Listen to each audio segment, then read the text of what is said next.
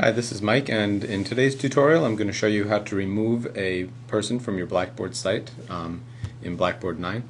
First thing that you'll want to do is go to your control panel and click on Users and Groups, and from Users and Groups go ahead and click on Users.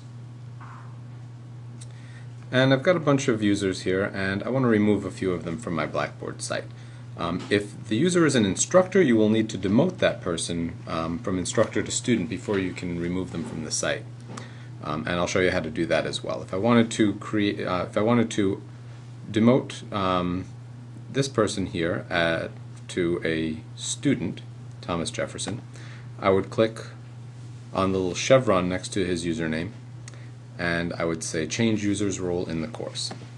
Click on that, and now I can go ahead and change that person's role to student. Click on submit, and that person would then be available as a student, and I would be able to remove them from the course. But I'll skip that part because I want to show you how to remove somebody from the course now. To remove somebody from the course, I'm going to remove this Roger Smith fellow from the course, and basically all you need to do is, if you want to remove a bunch of people, you can just check the boxes next to their names and click remove users from course.